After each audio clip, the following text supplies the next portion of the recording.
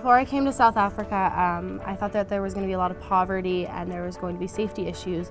But when I came here, I noticed that people were working towards getting themselves out of poverty, and they were creating jobs for themselves, and also that safety wasn't much of an issue for me.